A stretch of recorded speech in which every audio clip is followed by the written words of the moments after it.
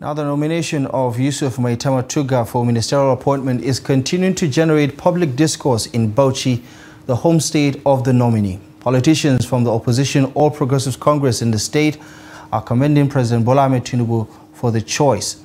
And this report, Adamu Imam, chronicles the political journey of the ministerial nominee. YUSUF TUGGAR hails from Gamawa local government area of Bauchi state in the northern senatorial district. He won election to the House of Representatives in 2007 on the platform of NNPP. In 2011, TUGGAR contested governorship election of Bauchi State on the platform of the defunct Congress for Progressive Change, CPC. Know that now they have somebody as a minister, not Bauchi State, Nigeria at all, because we see the way performance he did in ambassador in Germany. They bring many things, transform Nigeria.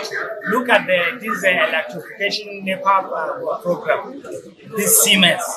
Ambassador YUSUF TUGGAR bring Siemens to Nigeria so that this program of this light go in Nigeria. He was appointed Nigerian ambassador to Germany after Muhammadu Buhari won presidential election in 2015, a position he currently holds. Some of his political allies speak on his nomination as minister. Ambassador in Germany, he has brought a lot of infrastructural development to the nation and also in Bauchi State. So he is an innovative person. He is a person that he has a lot of plans now on ground to see that he will make Nigeria move in their own country.